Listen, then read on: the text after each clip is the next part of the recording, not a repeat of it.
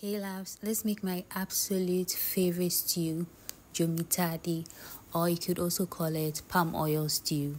Either ways, this stew is absolutely delicious. It pairs great with any side dish at all, banku, yam, rice, name it.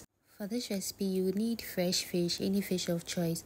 I'm using hake fish. For my fish marinade, I'll blend together some onion, ginger, garlic and pour that all over the fish. I'll add half of a seasoning cube and a pinch of salt to taste, as well as some oil, and give that a very good mix. To that, I'll also add 3 tablespoons of cornstarch for a lovely and crisp outcome, and then give that a very good mix again. I will then transfer that onto my metal grate because I'm going to air fry that for 30 minutes at 180 degrees.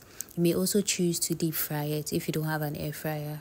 Now to the actual stew making process. Into my cooking pot, I'm going to go in with enough palm oil, and once it's sizzling, I'll add some sliced onions to that. I'll fry that for 3 minutes till it caramelizes. I'll also go ahead to add a little scoop of tomato paste and fry that for 3 to 5 minutes. For my pepper mix, I'll blend together some tomatoes, garlic, ginger, red scotch bonnet and 1 onion. I'll add my blended pepper mix into my stew base, and then I'm going to give that a very good mix and go straight ahead to season it with some stock cube and salt to taste. I'll then cover that and leave that to cook for roughly 7 to 10 minutes. So after air frying my fish, this is what my fish looks like now. It looks good and it tastes even better.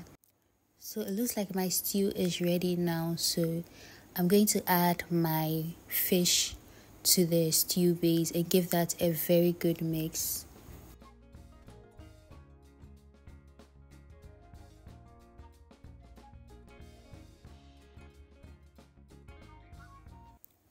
I'll also add some sliced onions and scotch bonnets to it. This step is completely optional.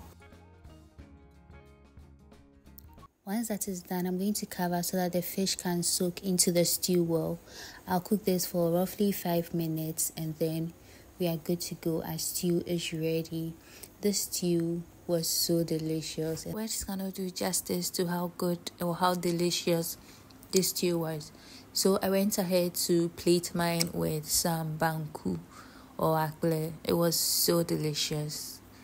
Anyways, we've come to the end of this video.